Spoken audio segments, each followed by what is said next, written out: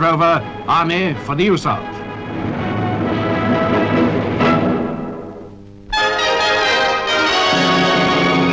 On show in London at a railway engineering anniversary, a fine collection of locos were inspected by Prince Philip. Also present were Sir Brian Robertson and Dr. Beeching, his successor.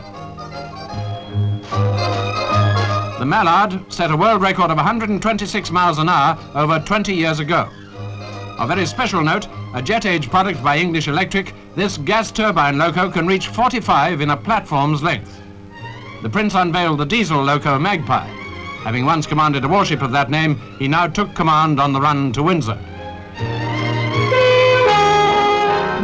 Always wanted to do it, he said.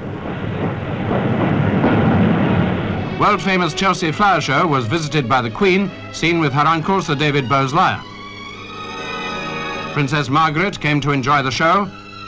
So did her husband and his mother, the Countess of Ross, Princess Alexandra, and the Queen Mother.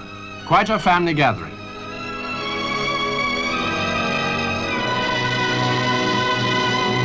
Once a year, a comparatively small patch of ground near the Royal Hospital attracts royalty and many thousands of visitors. Incredibly, the ground is transformed into the finest exhibition of its kind to be seen anywhere.